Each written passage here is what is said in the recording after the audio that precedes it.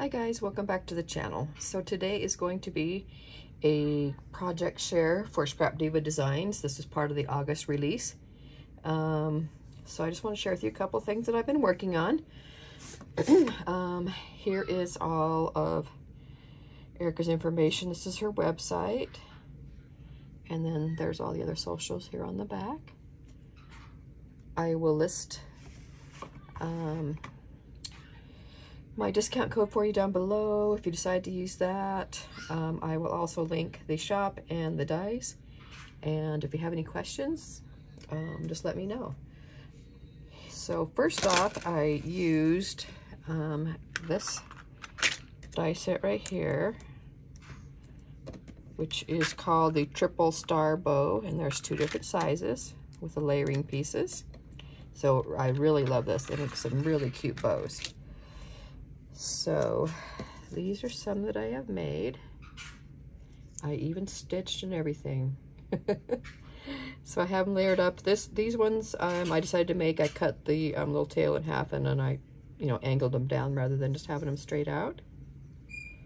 So there's a couple there. The paper I'm using is Luna from Frank Garcia. I don't have very much of it, but I love it. So I decided to make some bows out of it. Aren't those beautiful? So must have. I love the lacy look, but it's also got the stars, which can be used anytime, but super great for, Halloween and 4th of July, but I mean stars, it can be anytime, of course, so love those. So that's the bows that I made with that die. So you're going to want to have that one in your stash. It is super nice, especially since you get two sizes. Oh, and then this size that I used is the small size. Okay, I made a couple other, not sure where did I put them. Let me see, hang on. I made a couple other of the big ones that I shared before, I think, on. So let me show you the difference. So this is the large one, and this is the small one, so you can see the difference in the two. Okay. So that is a must-have. Who can have too many bows though, right? So that's that. And then next up, I used this die set, which is the 3D Barn gift box. Super cute set. I love it. I actually did a video yesterday, a tutorial of it. I didn't post it because it turned out not too good. So hopefully I will be able to do another one and put that up there for you guys, see if you are needing help with it. But I went ahead and just didn't post it. But let me show you what I did make. Let me also show you the pieces that you need to make this. I mean, there's quite a few pieces, so it's always kind of intimidating when there's that many pieces. But basically, for the box, to make the actual structure, all you need is this, this, this, and this. So this is the top, the lid. These little handles come together. There's two of these, and you open, and then you can,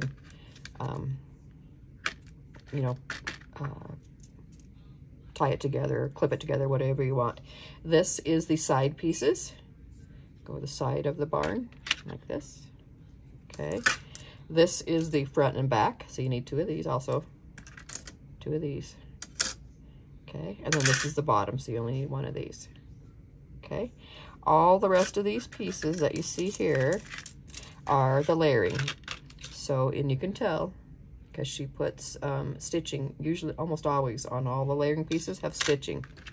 So the layering pieces for all these sides, okay? And then you got your barn door, and so you have these two go together.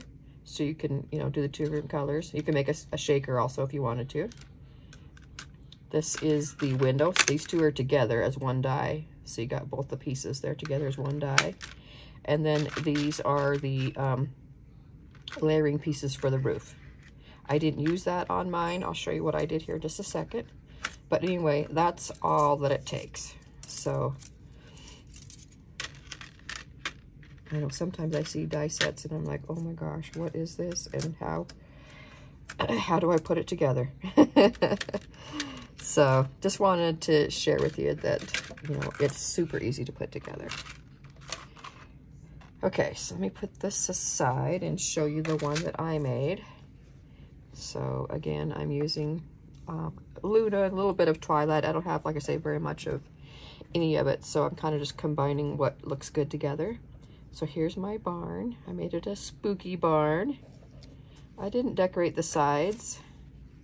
I put a window on the back, and I got the door in the front, and then I just used a bunch of ephemera and stuff to layer it up.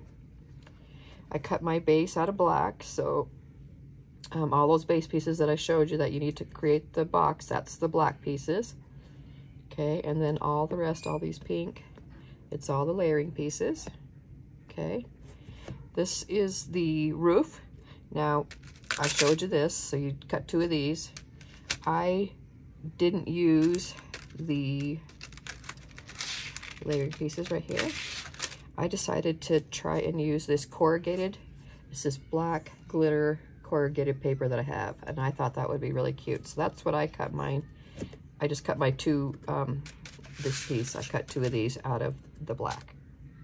Okay, and then I just made a little clip. I had these cute little pink, they're kind of like a plastic clip, clothespin, and then I just decorated it with some bows and little resin pieces and stuff that I got off Temu.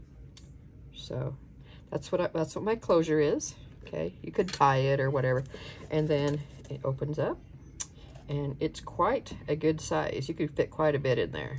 Okay, I did tack mine down on these 2 lower tabs.